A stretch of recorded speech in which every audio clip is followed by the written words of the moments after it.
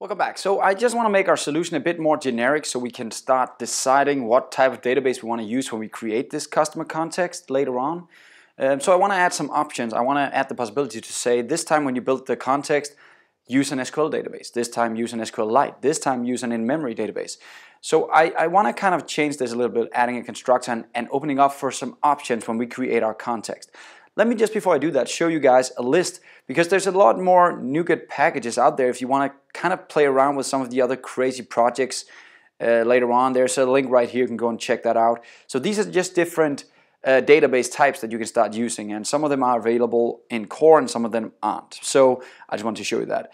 But how do we actually decide when we create our context what database we want to use? Well, we can add something called the options, and let me just try and show you the power of superclasses and the power of inheritance. So let's just jump into the DbContext right here. It'll just go and get some external sources and unwrap them right here. It might not work if you're using Visual Studio, but it works in Writer.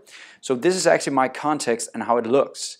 I'll scroll down a little bit, because the cool thing, the most important thing, is that we can actually send in something called DbContext options right here. Now we want to send that to our data set, so we are going to have to do that by actually saying we need DbContext options to be sent when we're creating this guy, and this is a good way for me to kind of show you how to use a superclass. So we'll jump back to the context. What we want to do is we want to call this constructor, which has some kind of options in them, instead of calling this constructor that we're doing right now that doesn't have any options in it. Okay, so let's try and jump into our context, and I'll show you how to actually use a superclass. So the superclass needs to get information right now, and we'll do that by first of all creating our constructor. That makes sense, right? We need a customer app context constructor, and then this is how you do this and actually call a superclass constructor inside C#. I do a colon right here, and I do base. If my B worked, come on B, you can do it. There we go, base, and that's pretty much all I have to do. And now what I need to do is say whatever I send in here can I pass on to the superclass. So in this case, what we wanted was a DbContext options. I saw that right inside the code, DbContext options. And you can actually add some generic information right here. We're going to need that as well, so I'll just put that in there. Now what we need to specify with these options is a customer app context. That's actually the current context. We need to explain that. And let's just call it options, OPT right here. And then all I need to do next is pretty much call my superclass with that options inside it, like this. I'll just one-line this so you guys can see it's not that complex. Now why make this madness?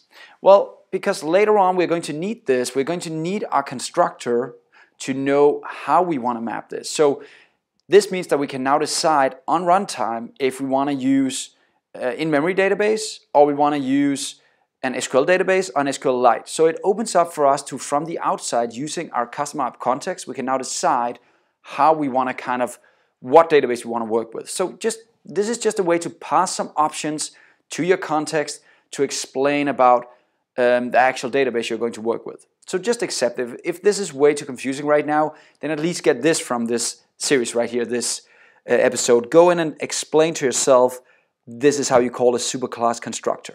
Right? In C#, this is how you call a superclass constructor right here. You put in a colon, you put in base, and you add the information that the superclass needs. And that pretty much means that now I'm calling a different constructor in my superclass, which is this DbContext with an actual DB options inside it, instead of the basic one that we called before that pretty much makes a default DbContext. Okay, so I hope that makes sense. So that's what we need to do. Now whenever I'm going to create a context, this will actually add the options of in-memory, SQLite, SQL database, so we can use that later on. So that's it for the constructor. Now you guys have added the options. See you next time. Have fun.